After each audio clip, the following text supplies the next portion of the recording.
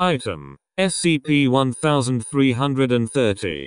Code name: Universal Dumping Grounds. Object Class: Euclid. Special Containment Procedures. Research Site-64 was constructed in the guise of a waste treatment plant in order to study and contain SCP-1330.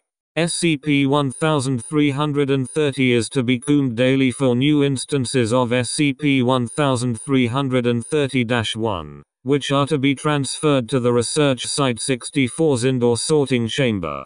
Instances deemed to be of interest are to be categorized and stored in the appropriate chamber, while all other instances are to be tagged and returned to SCP-1330. Task Force C-14, Lord Admiral's Men, is to be permanently stationed at Research Site-64 in order to prevent access to it by unauthorized persons. Description: SCP-1330 is a landfill, located at SCP-1330's anomalous nature stems from the origin of the bulk of its contents. An estimate of 65% of the refuse found in it originates from various extra-dimensional sources, as the nature of the items found in SCP-1330 and additional tests confirmed.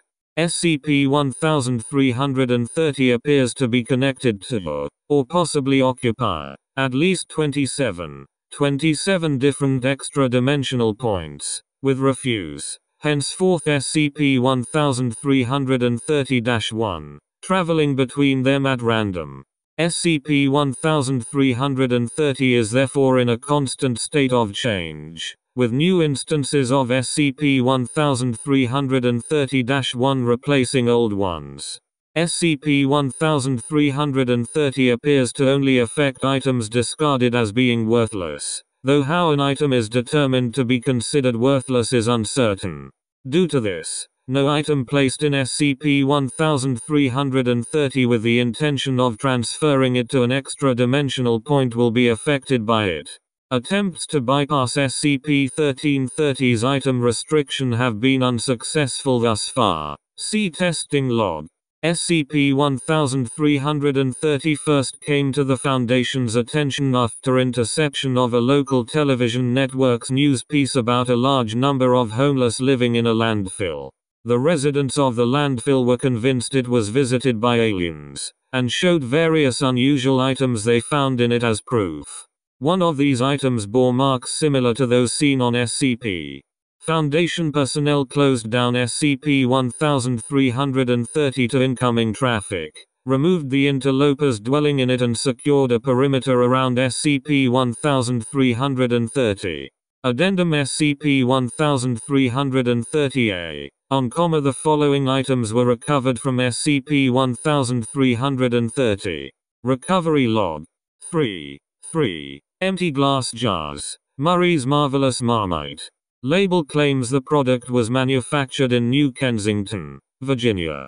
No such brand or city are known to exist. 1. Gray t-shirt, 4-sleeved, with numerous sweat stains and holes. 2. Glass eggs, cracked and chipped, and filled with an unidentified substance. Transferred to indoor facility for examination. 1. Animal carcass belonging to an unknown species of feline. The specimen bears a close resemblance to a Machairodontidae, saber-toothed tiger, though its stature is identical to that of a normal house cat. 8. Pamphlets for a bake sale organized by the Unified Western Manichean Church of the town of Gamaliel, East Jersey, taking place on the 19th of October, 2003. The Manichean religion is largely considered to be extinct since the early 14th century, and the province of East Jersey was disestablished in 1702.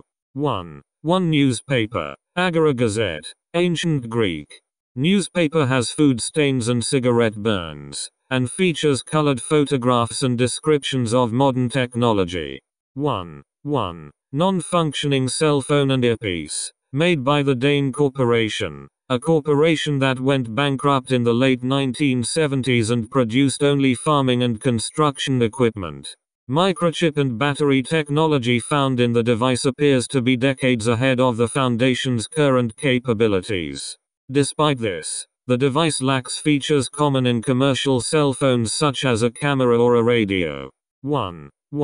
Photo album. Fondest memories. Belonging to the family. The front cover of the album has several boot prints on it. One section of the album commemorates a family vacation to Mars, evidently taking place during the summer of 1992. Examination of the photos suggests Mars to have undergone an extensive terraforming effort. In many of the photos, the face of the family's mother has been either cut out or scribbled over with black marker. A broken toilet bowl containing 800 grams of polished gem-quality diamonds.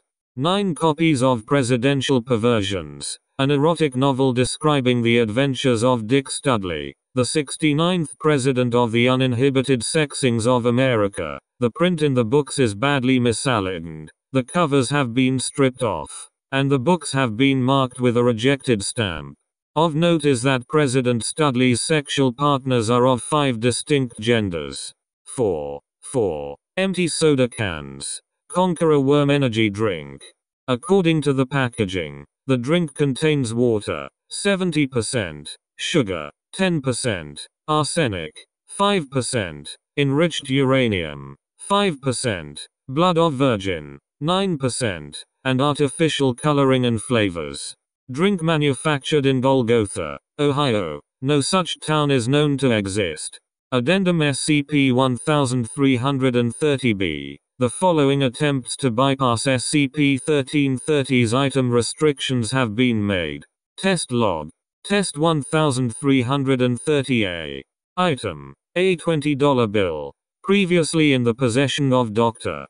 Test. Test item was tagged and placed in SCP-1330 by Dr. Dart. Several control items, already within SCP-1330, were chosen to be observed. Result. Following 2 weeks of observation, it has been concluded that test item failed to be affected by SCP-1330. Control items all disappeared and were replaced by different items in a period of no more than 1 week. Test 1330-B. Item. An empty cigarette pack. Previously in the possession of Dr. Dart. Test. Similar to Test 1330-A, but test item was not tagged and instead only observed remotely. Result. Test item failed to be affected by SCP-1330. Test 1330-C. Item. The core of an apple. Previously in the possession of Dr. Dart. Test. Similar to Test 1330-B, but the test item was placed in SCP-1330 by an agent unaware of its properties. Result. Test item failed to be affected by SCP-1330. It appears SCP-1330 is able to detect the original intention behind attempts to use it. Test 1330-D. Item. A used tissue. Previously in the possession of D-1330-1312. Test. D-1330-1312. Previously aware of SCP-1330 properties due to his work in sorting instances of SCP-1330-1, was given Class B amnestics and ordered to place test item in SCP-1330, now unaware of its properties. Result. Test item failed to be affected by SCP-1330. It is hypothesized SCP-1330 is capable of sensing not only the intent of the owner of the item placed in it, but the intent of anyone involved in the process of placing an item. Recommending further examination of this capability. Test 1330-E. Item. An empty tin can. Test. Agent, unaware of SCP-1330's properties, was asked to collect a piece of refuse and send it to Doctor, also unaware of them. In Site 19. Doctor was then asked to send the test item to Agent in Research Site 64, who arrived there only for the purpose of this test and was not made aware of SCP-1330's properties. Agent was requested to give the test item to D-1330 to 1356. Another new arrival. D-1330 to 1356 placed test item in SCP-1330. Result. Item failed to be affected by SCP-1330. Apparently SCP-1330 can sense the intention of using it to transfer an item even when no one in the process of producing, delivering or placing the item is aware of it. Test 1330-F. Item. Undisclosed for the purpose of the test.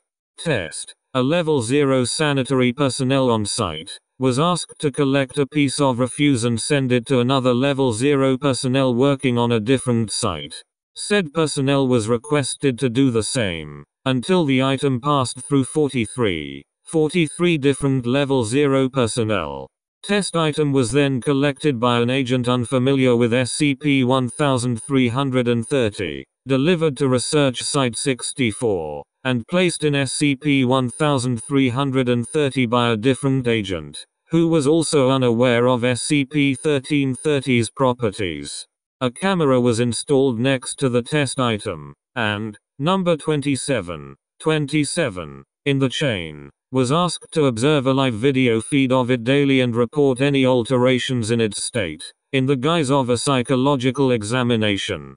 At no point were any personnel aware of SCP-1330's properties allowed to know the nature of the test item selected, nor to observe the video feed. Result. Test item was observed for a period of 2 months. 3 times a day reported no change in the test item's state. Due to its nature, it is likely that SCP-1330 cannot be used as a means to deliberately introduce harmful elements to our dimension from a remote point. However, accidental introduction is still possible. Due to this, discovering a way to purposely harness SCP-1330 in order to eliminate possible threats is of the highest priority. Attempts to bypass SCP-1330's resistance are to continue until a solution is found.